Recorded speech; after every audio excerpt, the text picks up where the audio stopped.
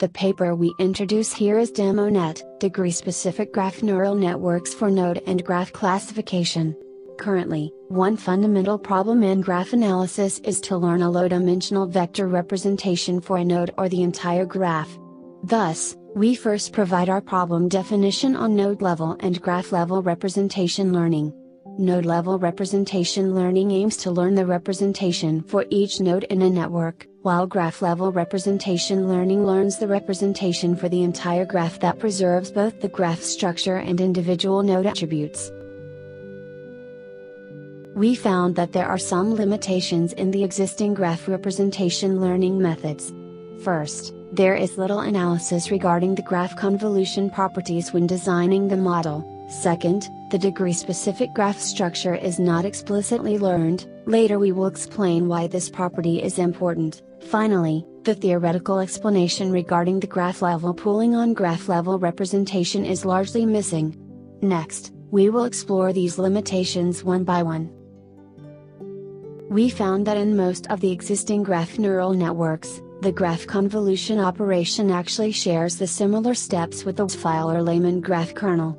First, the nodes are initialized using discrete or continuous node attributes, then, it detects the node neighborhood.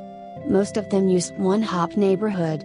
And then sort the neighbors. Finally, it aggregates the features from neighbors in the node seed itself into a new representation. Thus the learned node representation is actually a representation of the subtree around the node. Based on these observations, we provide 3 properties that the graph convolution should follow in order to learn the subtree structures. Seed-oriented, it means the representation is determined by the seed's attributes. Degree-aware, the subtrees are different if they have different degree values. Order-free, that means the learned representation is free from the neighbor's order. Furthermore, we found that most of the existing graph neural networks, like Graph Convolutional Network, Graph Attention Network, Graph Sage, do not consider all of these graph convolution properties. In our paper, we give a degree-specific graph convolution to learn the graph. The basic intuition is that nodes with the same degree value should share the same convolution function because they are more likely to have the identical subtree structures. Considering taking the nodes with the same degree as one task, it can be seen as a multi-task feature learning for each convolutional layer. And we also provide a degree-specific graph-level pooling strategy in order to combine the node-level embeddings into a final graph-level representation. We theoretically show that the learned graph-level representation lies in a reproducing kernel Hilbert space induced by a degree-specific Y-file or Lyman graph kernel.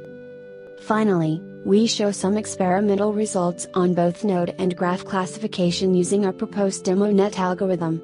The metric used here is mean accuracy, thus higher result is better.